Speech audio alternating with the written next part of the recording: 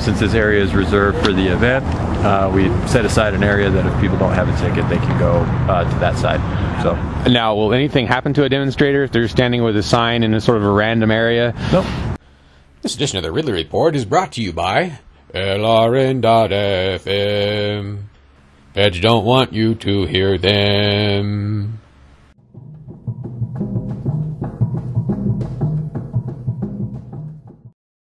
So actually it looks like the cop who was in there, in that place where I just was a minute ago, he's not actually blocking people from going inside the building or anything like that. It's just, I think the venue itself is restricted. And that is inside this complex somewhere. So far, the police I've interacted with has been pretty impressive in their behavior. One of them kind of interrogated me a little bit, but it was so smoothly done that I didn't even bother turning on the camera. I just let the audio recorder get it. Maybe I should show you that. It was kind of, I guess, I don't know, not very interesting, which is his job. So I kept going up to areas in there, kind of expecting to get kicked out, and not even really able to get mad about it. But they haven't even told me anything yet to do anything. They haven't kicked me out or anything like that. They may later.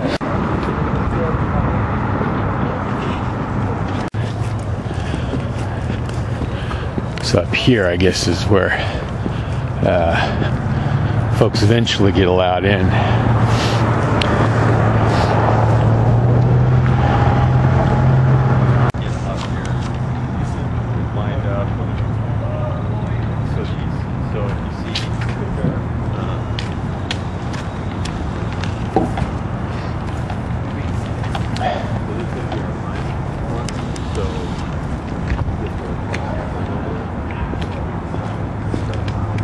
Question, I understand protesters will be asked to remain in a free speech zone, is that correct?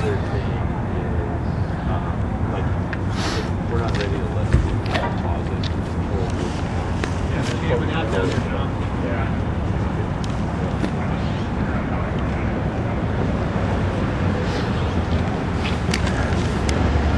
I've got a question for you. Hey, George, question.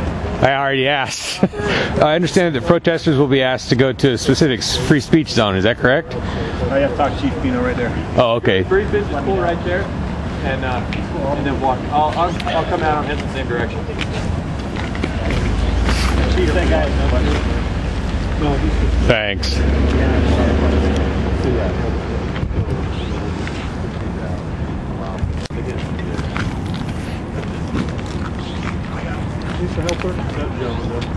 Oh, are you Chief Pino? Yeah. Oh, thanks, Dave Ridley. Question for you. It's at RidleyReport.com, poor man's TV station. I understand that protesters are going to be asked to remain in a free speech zone. Is that correct? We don't have free speech zones on the campus. Basically, what we have is scheduled and unscheduled spaces. So, since this area is reserved for the event, we set aside an area that if people don't have a ticket, they can go to that side. So. Now, will anything happen to a demonstrator if they're standing with a sign in a sort of a random area? Nope. Oh, okay. No. All right. You know, the only area that's going to be restricted is anywhere past gates and things like that are obviously places we request people to respect the event and allow it to go through. So. All right. Oh, can't think of anything else to ask you. All right. Appreciate it. Yeah. Take care.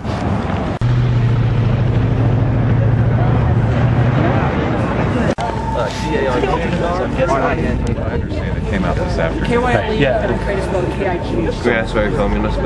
Pardon? I'm Dave Ridley, RidleyReport.com. It's a poor man's TV station. So if we've got the event record, he's not going to get in. Okay, where do I get the pass? I don't know. Okay, do you want me to walk with you or should I wait here? You mean you can't walk with me? I'm trying to figure it all out now. Okay. So, like, the ticket people aren't here yet. So, Okay. I'm just trying to wait for those people who are running out to come. Okay. Yeah. All right, I'll just wait then and get out of your nurse. I mean, you can follow me. Or actually, probably best people are here. We're going to figure out the We'll figure it out and I'll come back and get you. Okay, cool. I have your number, so I'll text you. What is this about students not being able to, like, having tickets, but yet they don't? I guess they have tickets that were given through an event. I'm sorry. They had tickets that were given through Eventbrite. Apparently, the university tickets are the only ones that are being accepted. by the people running the ticketing booth. I guess the people weren't informed that their tickets weren't valid, and there were attempts to do so. So I'm not exactly sure what's going on right now. Okay. Trying to figure that out so we can remedy all of that. And who are you? I'm Steve Bates. I'm Steve Bates, Vice President of College Republicans here at UCCS. Okay, I've heard of you. All right, thanks. Yeah, all right, thanks. Yeah. Did you say you'd heard of me? No. Oh, okay. I would have been honored because I don't even live here. All right, thanks much. Yeah, no problem.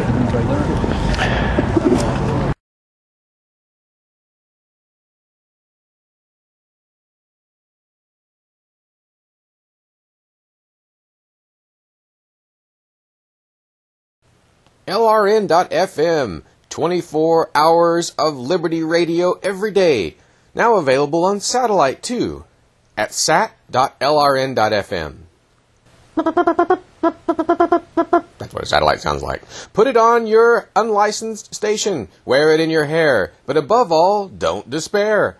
The Liberty message is getting out. And right now, you're missing it. Or maybe you're not. But skip on over to LRN.FM. Feds don't want you to hear them.